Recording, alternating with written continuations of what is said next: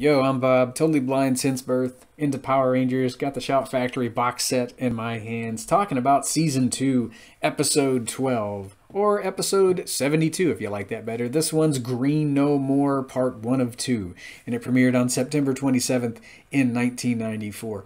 I wouldn't see this two-parter until it aired in reruns in the summer of 1995. I had Fox at the time, but I was never home in time to watch a lot of these Season 2 episodes as they premiered. My brother, man, he talked this two-parter up a lot. And I think it started because I'd wondered what the final battle of Tommy as the Green Ranger was like. I kept thinking I'd missed something. And he said, "Oh yeah, man, you really did. It's a really cool two-parter." And luckily it aired while I was visiting him and my little sister in Memphis, Tennessee. So he got to see my reactions. So, I mean, I'd seen most of Season 2, I think, by that point, on weekends. And, sometimes I'd get to watch them after school with pals. It just depended on different circumstances. But, yeah, we get to see Tommy, and he's bummed because he's thinking, well, he's at the end of his power cycle. Zordon and Alpha are doing another bioscan on him. And he's not really expecting good results. Kimberly's trying to get him to think positive as he's, I'm guessing it's Tommy, bouncing this basketball quite despondently. And he just receives this mysterious message from future Tommy. I remember watching this for the first time and thinking it was really, really trippy. Not knowing how in the world future Tommy was sending past Tommy this warning about the final battle approaching. He needs to remember his communicator. Of course, the message is garbled, so Tommy's not really getting it. And Kimberly's there too, so I mean, she's corroborating his story. So it's cool that he's always got a ranger or two around to support him whenever weird stuff happens. Weird stuff happens to these kids on a daily basis, though. So yeah. Cool that she was there with him. Zed is just about ready to finish this short story that he metaphorically referred to as the Green Ranger's powers in the Green Dream. That final chapter has been written. He's ready to launch his final attack on Tommy. And he's got this crystal. I'm not sure how he managed to create this thing, how it taps into the Morphin grid, but I like that it's going to siphon off the Green Ranger's powers, the last of his powers here. I wish we'd gotten some explanation as to where he got this thing, how he created this thing. It's a piece of Power Rangers lore that I do like that we got in the Lightning Collection. If you get the wedding 2-pack with Rita and Zed, you get that crystal that's in this two-parter. We took a look at that along with a Lord Zed last year on this channel. You can take a look at that on the Power Rangers playlist. Yeah, but he's got the crystal going for him. In Angel Grove, we see Curtis showing up. I love how he made his debut there with that big dance-off that he was doing. Well, it's just him dancing. But yeah, he's probably wooing the ladies. Richie is there too. So if I had seen this episode as it premiered in September of 94, I would have probably thought, hey, who's this guy? Is he going to be a future Ranger? Who is this guy? I think I thought that with Richie. I would see him, I think, showing up during his episode when it premiered.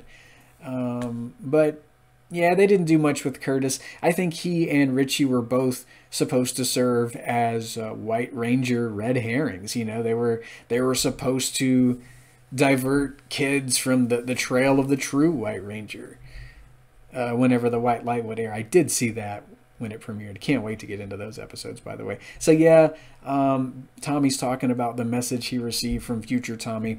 Bulk and Skull, they have been menaced by a group of 5 surly teenagers, as Lord Zed calls them, and they run away scared. They don't really want anything to do with these kids. See, Bulk and Skull, they're all bark, They try to be bad, but they're just not cut out for it. Zordon love them anyway. They're just not cut out for being bad.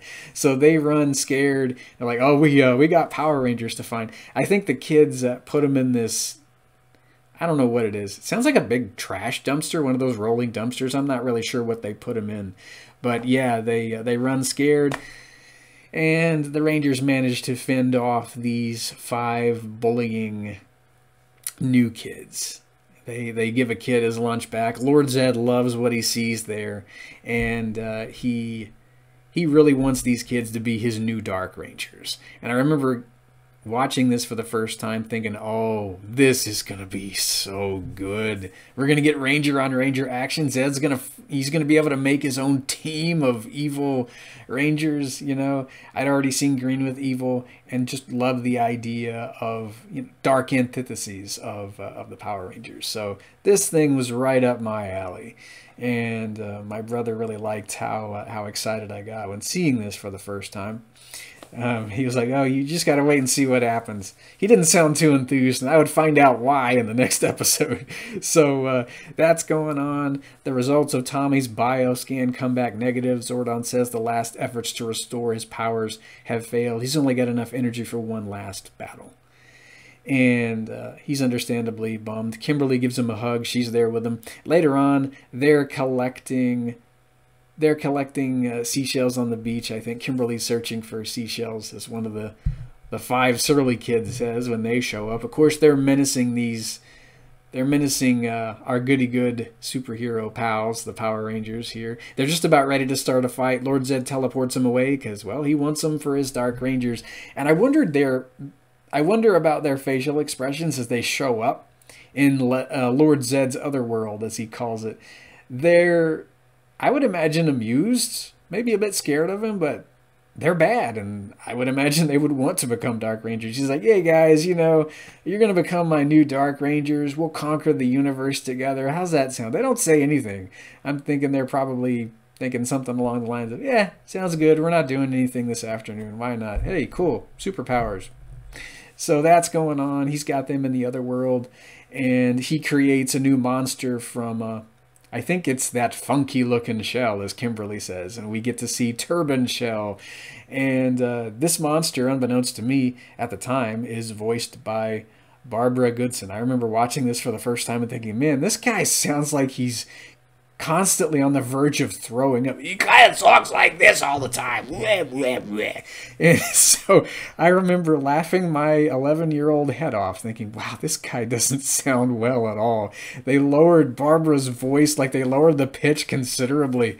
And I was like, man, this monster sounds kind of nasty. What's wrong with this thing? My brother was like, yeah, looks like a pretty ugly monster, man. So we would laugh whenever he would come on screen.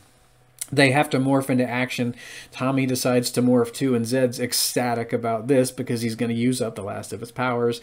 Turban Shell's already giant, so they summon the Zords. We get to see the Dragon Zord summoned. I guess Tommy has enough powers to make that Dragon Dagger signal reach the bottom of the ocean this time. And so the Thunder Megazords form. Dragon Zord, he shows up. Turban Shell, man, well, as I usually say, he's feeding them their lunch. He's one of the most... powerful monsters the kids have faced up to this point. Zed calls him his most devious creation, and he's really proud of this monster. He should be too. And by the way, I wish Hasbro would make that in terms of a Turban Shell and the Lightning Collection. Man, he's got all these different attacks he can do. I think he can go into his shell and actually slam into the Zords. I don't know if he does that in part 1 or part 2, but I remember my brother describing that to me. So, I mean, it would be a pretty tall order, but it would be cool if we just got the actual shell of Turban Shell, as well as him, you know, all the way out of his shell. He uses a seashell-looking staff thing, and, you know, that's not doing the Ranger Zords any favors at all. He gives it to them so good that they have to abandon Zords, and Turban Shell just vanishes after he conducts this fight. Zed's really mad at him, and I love this scene. He calls him a worthless worm and a mollusk brain, and he's like, well, you were about to destroy the Rangers and you had him on the ropes? Get back down there. What are you doing up here? And apparently Turban Shell's got to recharge his shell. I don't know if it takes AA batteries or what, but man, he really needs to invest in some Energizer or something. But man, he was up on that moon for just a little bit, and then he gets back down there. Tommy is teleported to Zed's other world. The Rangers are understandably worried about him because now he's by himself.